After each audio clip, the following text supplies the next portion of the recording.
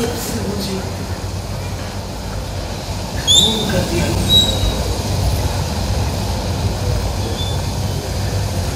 मेरी ये रूह मेरे खिलाफ खड़ी होकर मुझे बेचैन कर रही है। ये तेज हवाएं, ये तपती रेत जल्लादों के माफी कोड़े बरसा रही है।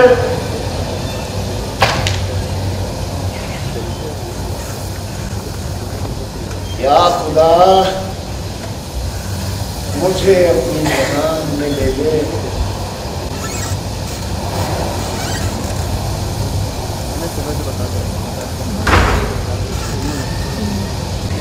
तेज हवाओं की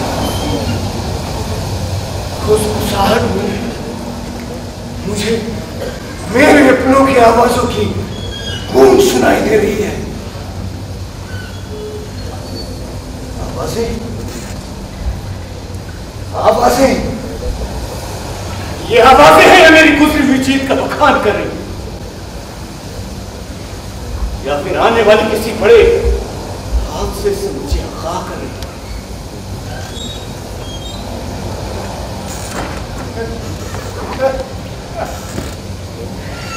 मुझे किस बात का खतरा, मैं तो इस बहुत लैंड का शहंशाह हो।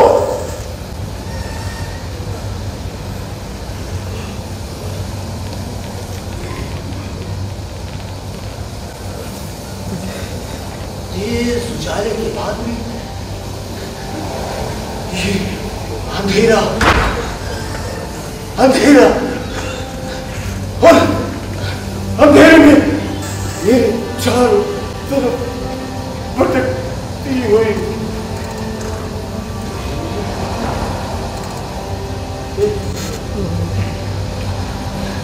ये मुझे क्या हो रहा है?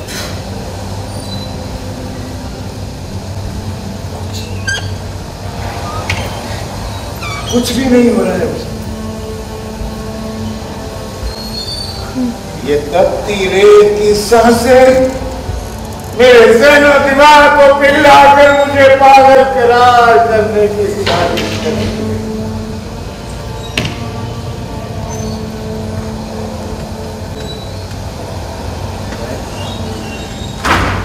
इनकी साजिश को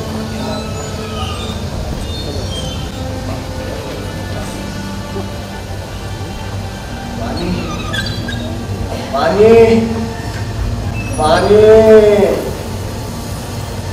कोई है? किसी को मेरा हुक्म सुनाई दे रहा है? मैं मैकबेथ, स्कॉटलैंड का शहंशाह, हुक्म की ताबीर हो।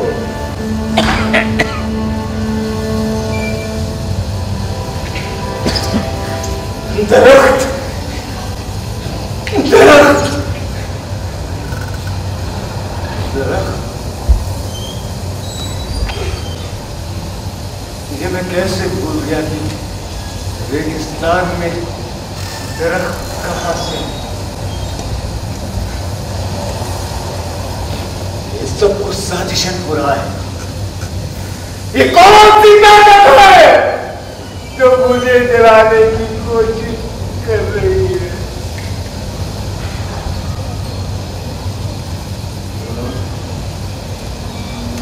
इस ज़हनी मुश्किलात में मौत से ज्यादा जीना है।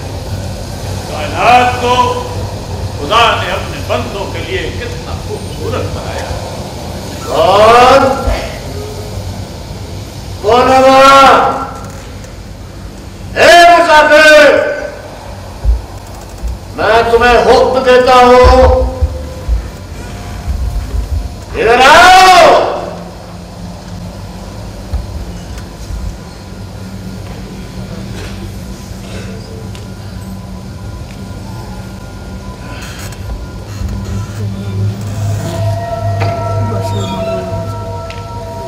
तुम्हें अपने महान शहंशाह के सामने सर झुका के सलाम करने की तहजीब नहीं सिखाई गई? जरूर सिखाई गई। अपनी जवानी के आगे हमारे बुढ़ापे और सफेद बालों का लिहाज नहीं है। इससे सफाई के लिए शुक्रिया। योग रेगिस्तान में भटकना न मकसद न ठिकाना। कहो तुम।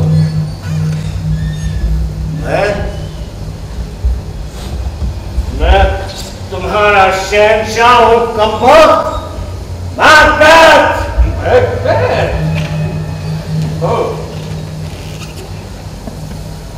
सुना है यहाँ के हालात वक्त से बदतर हो गए।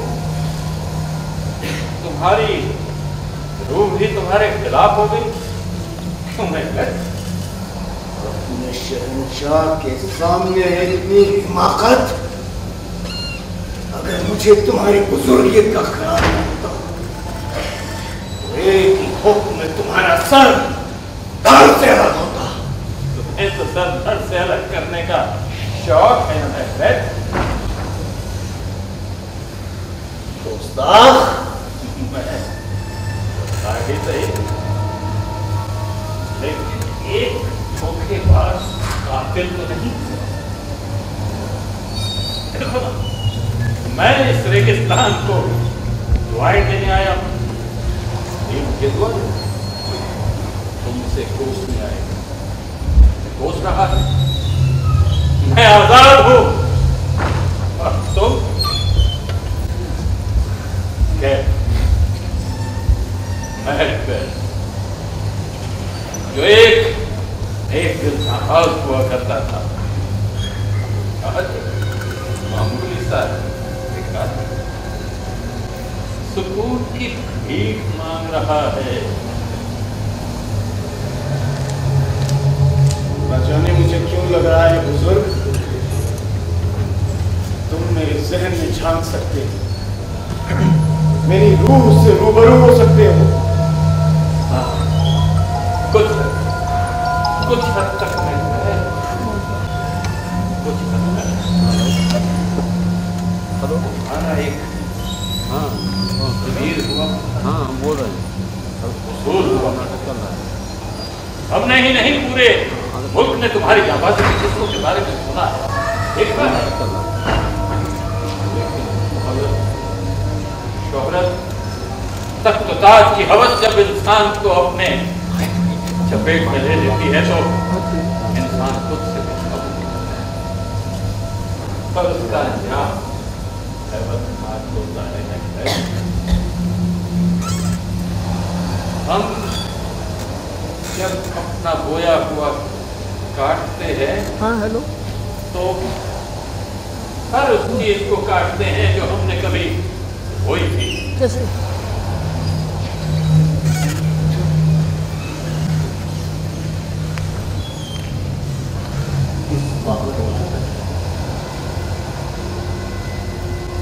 तुम तो यही सोच रहे हो हम लोग उठ जाते हैं ना कि तुमने जो कुछ भी किया वो हाँ, मैंने जो कुछ भी किया तो बता दे खुदा की मर्जी से किया। अली आप बात करिए।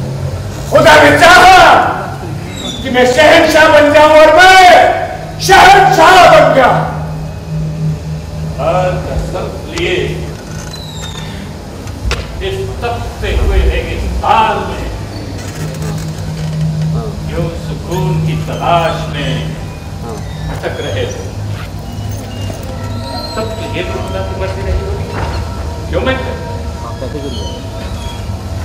जहां तक मुझे पता है, खुदा हमेशा वफादारी और खुशहाली के साथ रहता है। लेकिन तुम्हारे कारनामे तो गुनाहों से भरे पड़े, और इसी वजह से आज तुम्हारा जिस्म, तुम्हारी रूह, तुम्हारा दिमाग, तुम्हारी खिलाफ हो गए, और ये सब तुम्हारे नाम है। कारनामे पाक हो या नापाक, हमारी नदी का हिस्सा है। गलत फहमी,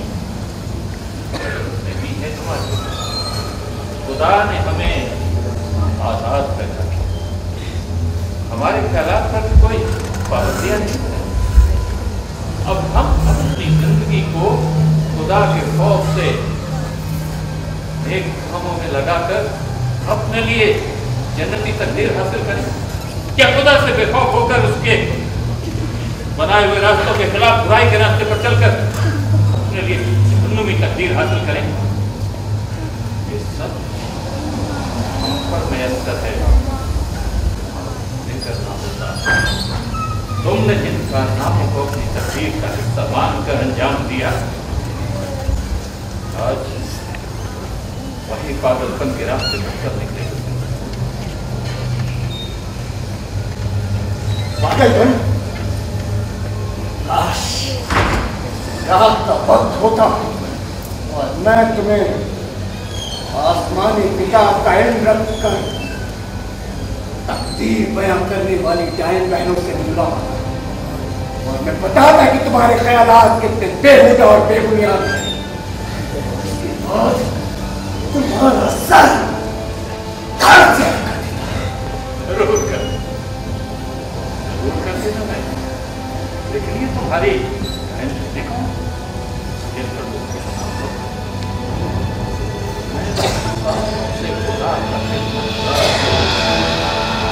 मुझे आसमानी किताब तो क्या, ज़मीनी किताब का भी इल्म नहीं, बस तुम्हारी उन डायन बहनों को आसमानी किताब का इल्म हो। ऐसी क्या खासियत है उसमें? बताओ बताओ। तुम खुदा के उस बच्चे की तरह हो जो आज की अपनी मंजिल तलाश रहा है। मैं तुम्हें उस मंजिल तक पहुंचने में क्या हो सकता हूँ? बताओ, ये डायन बहनें कौन है? मैं बताओ बताओ ना, ये डायन बहनें कौन है? तकदीर बयां करने वाली रूहानी ताकतें। उन्होंने कहा था कि मैं स्कॉटलैंड का शहंशाह बनूंगा। मैकबेथ, मैंने आज तक किसी भी काम को बगैर दलील के अंजाम नहीं दिया, और मेरी दलील यही कहती है कि पूरी कायनात में हमारी तकदीर बयां करने वाली कोई ताकत नहीं, क्योंकि इंसानी तकदीर लिखने वाली कलम तो खुद खुदा ने अपने हाथों में महफूज। जमीन पर ये तकदीर बयां करने का खेल सिर्फ एक कारोबारी जरिया है बस। यकीन के साथ कह सकता हूं कि तुमको गुमराह करने के लिए मायावी दुनिया का जाल बुनकर सिर्फ एक जरिया बनाने की कोशिश की है, बेबुनियाद मनगढ़ंत कहानियों के जरिए में किया गया है। और खुदा इस जादुई इल्म का ऐसा खतरनाक इस्तेमाल एक नेक दिल जाबाज काबिल इंसान को बेरहम और खूंखार कातिल बना डाला, लाशों के ढेर पर कंकालों के जमावड़े में फंसा डाला। खुदा, खुदा, मैकबेथ को अपनी पनाह में ले।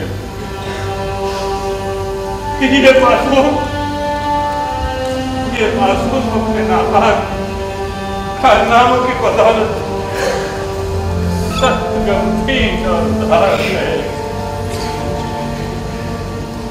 बेटे, एक बात बताओ, मैंने नेक इंसानों को बुरा काम और बुरे इंसानों को नेक काम करते हुए देखा। खुदा सजा देता है तो भी करता है, वो तुम्हें भी माफ कर देगा, तुम्हें भी माफ कर देगा, बशर्ते कि तुम तुम उसकी पनाह में रहकर मेरे कामों को अंजाम दो। बस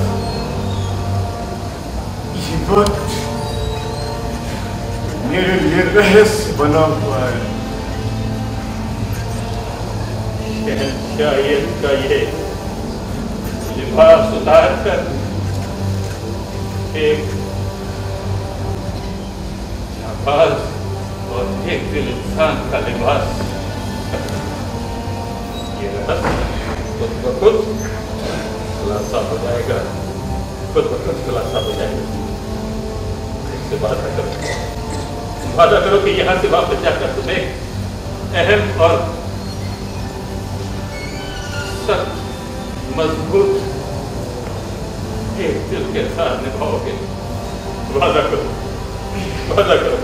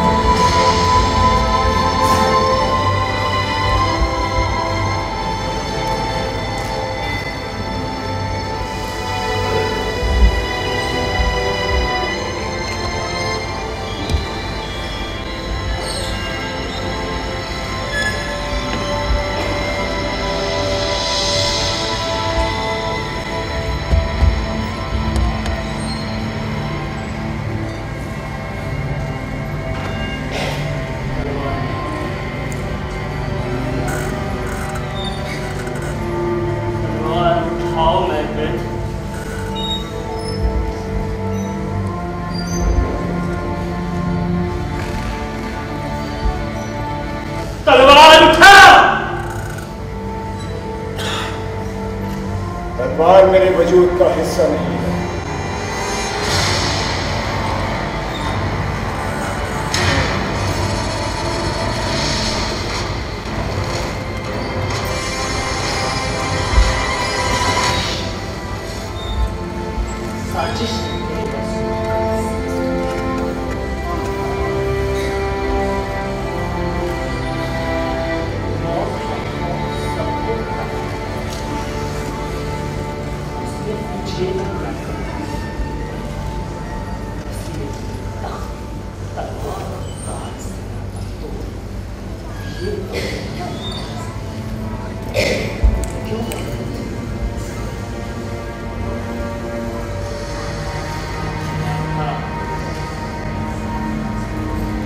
तलवार उठा। आज हम सब तेरा तलवारी करतब देखने आए हैं। एक अंधा शख्स ठोकरे खाने और गिरने के अलावा क्या कदम उठा सकता है? मैकबेथ, ये तलवार कभी मेरे दिल की धड़कन हुआ करती थी। आज खुदा की इबादत ही मेरे दिल की धड़कन है।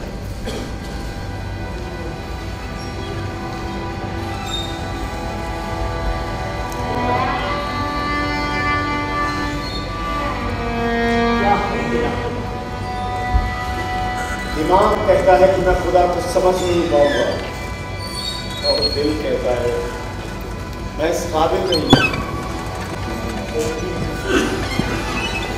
तुम शायद के पैरोकार चालाक, धोखेबाज, झूठ फरेब तुम्हारी तरफ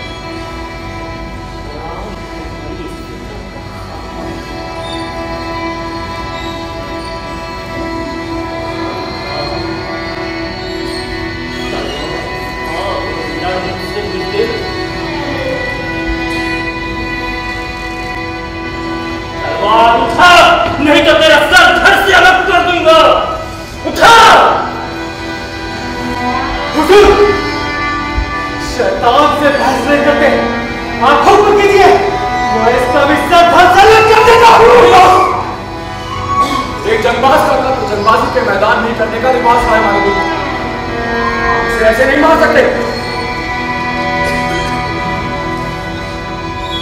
इसे जंजीरों में बांध के ले जाओ। कैद खाने के जल्लाद इसके विचार कर रहे हैं। रुको।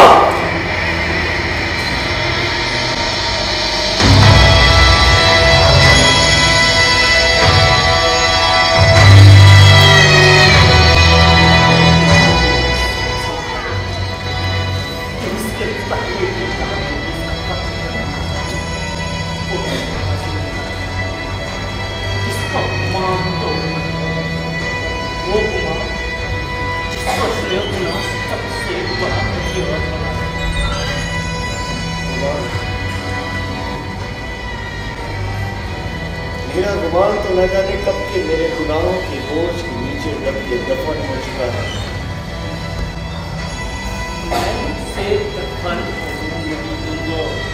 आखिर ये साबित क्या करना चाहता है? ये जानता है कि हम सब फर्ज से बंधे हुए हैं और निहत्थे हाथों किसी का कत्ल करना हमारी मुल्क की शान के खिलाफ है।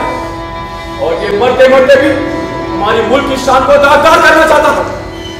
हमें कमजोर और खुद को ताकतवर साबित करना चाहता है।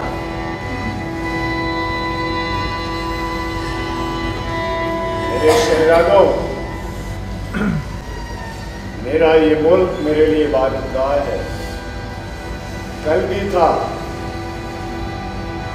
और खुदा के पास जाने के बाद भी रहेगा। इसे ले जाने से और कैसे करता उसका? आजमाइश की भी इंतहा होती है। काश हम सब फर्ज से बंधे ना होते।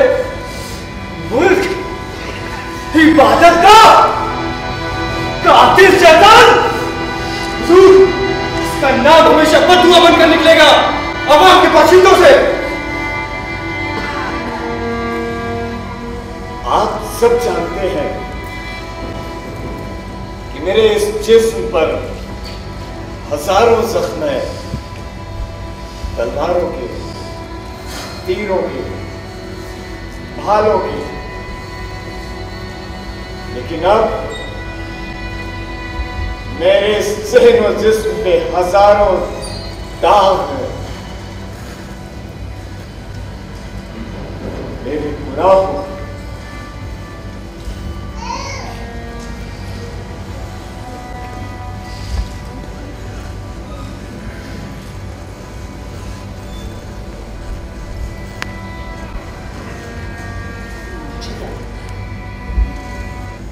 के माले में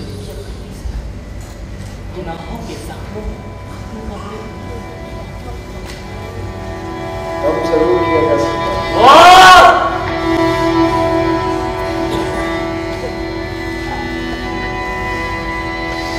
यहाँ पर मौजूद सभी हजरात,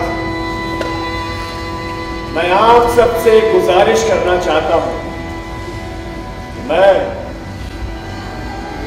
आप सबका एक हारा हुआ दुश्मन हूं। आप सब जो चाहे वो मुझे सजा दे सकते हैं,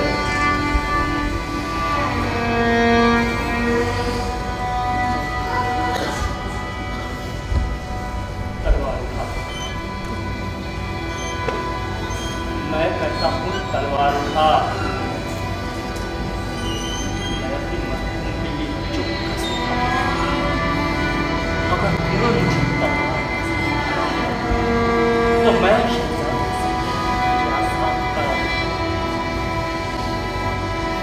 तलवार उठा। तलवार उठा मैकबेथ।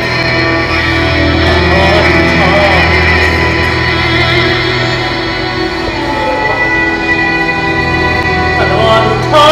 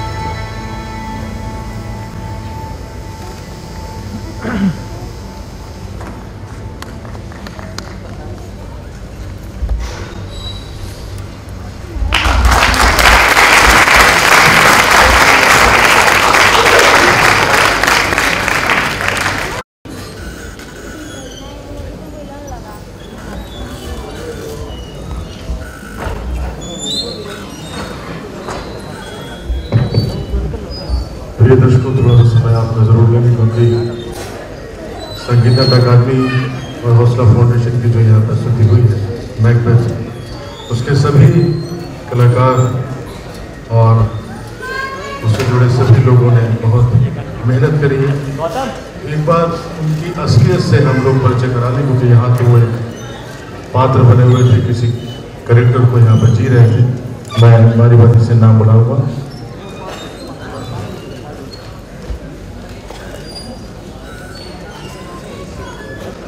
मंच पर lady Macbeth Himanshu Singh,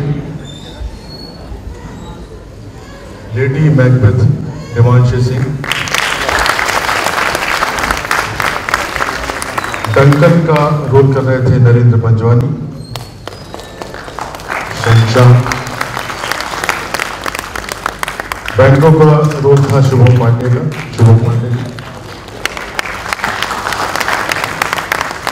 Macbeth चंद्रभाष Singh, cess Nitish Kumar,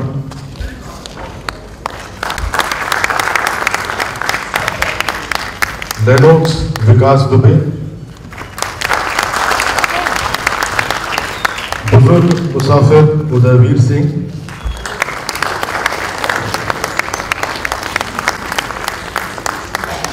और अब उन कैरेक्टर्स की बारी है जिनकी शक्लें बिल्कुल कम दिखाई पड़ रही थी लेकिन अब ज्यादा साफ दिखाई पड़ेंगी। डायन 1 मधुसैनी,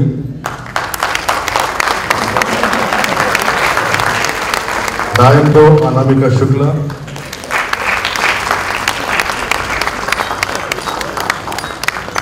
डायन 3 चांदनी गुप्ता, पावनी गुप्ता, डायन 3 पावनी गुप्ता। मैं कौन अक्षय मिश्रा,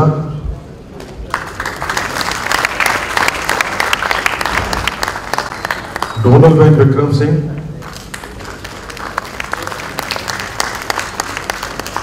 हाकिम का रोल कर रहे थे शक्ति मिश्रा जी,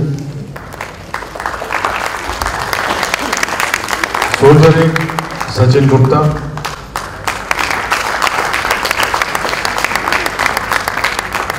सोल्जर 2 मोहम्मद जैद,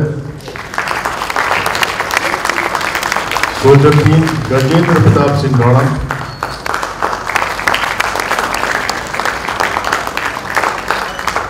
सोल्जर 4 अभिषेक उपाध्याय,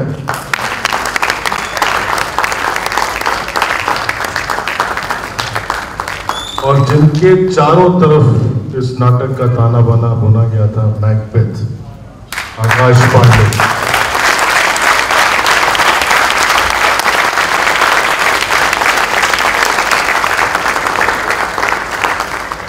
और इस नाटक का निर्देशन किया था हमारे युवा रंगकर्मी धर्मश्री सिंह।